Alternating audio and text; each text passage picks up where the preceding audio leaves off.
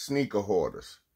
Air Max 95, also known as Neons, 95s, 95s, or 110s, was released in 1995 for $140, which was brutal during that time considering Jordans that year debuted for $125.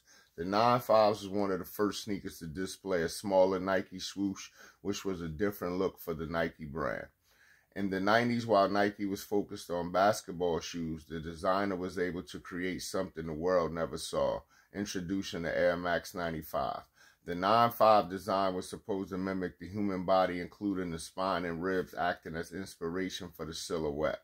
The 95s are available in toddler, kids, women, and men's sizes, with 2023 prices ranging from $65 to $190 and upwards of $5,000 on the resale market.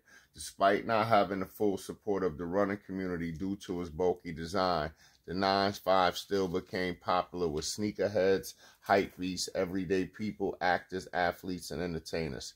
Stylish, innovative, and in demand caused the 95s to morph into legendary status within the first few years of its debut.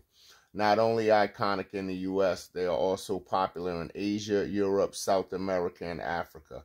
95s became so popular in Japan that the Air Max 95 was featured in comic books, and it's reported that there were a number of robberies involving people having their 95s taken, similar to the Air Jordan robbery craze in the late 80s and 90s in the States. Here are a few pairs in my stash.